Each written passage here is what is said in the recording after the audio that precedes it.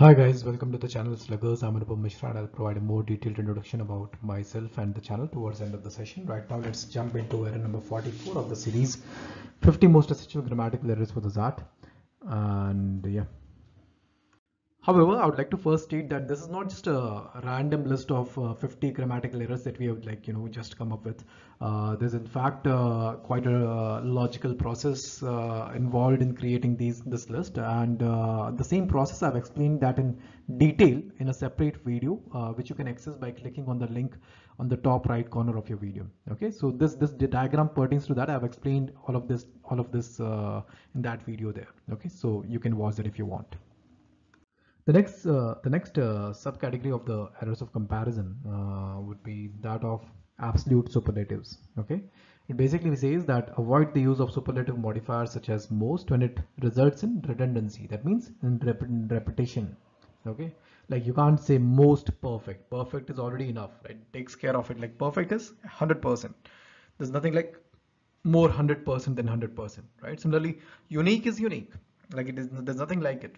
So you can't say like something can't be less unique or more unique. Like the line in this reminds me of the line in 1984 was I think 1984 was the novel, or maybe Animal Farm by George Orwell, right? Where one of the lines is that some all animals are equal, but some are more equal than the others, right? So there's nothing like more equal than the others.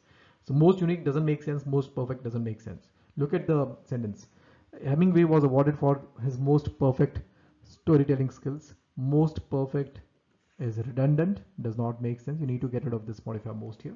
Clara has the most unique personality, again is redundant. Okay, so I hope that's clear. Both of these sentences are incorrect.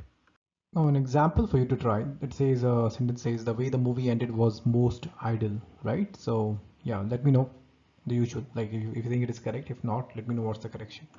Finally, guys, my quick introduction. I'm Anupam Mishra and I'm Lucknow alumnus. I have worked in the past with organizations such as Hotstar, UNICEF, Apollo TAS, IMS, etc. I've also worked with an academy as an educator in the past, recognized by their Johnny Ive Award. And I was regarded as one of the top VRC educators that they had. These are my CAT credentials, and Sluggers is basically my endeavor to plug in all the crucial gaps that I believe there are in the test prep industry, starting with the CAT exam. Okay, now, yeah, so that's about me. Do move on to the next era. Okay.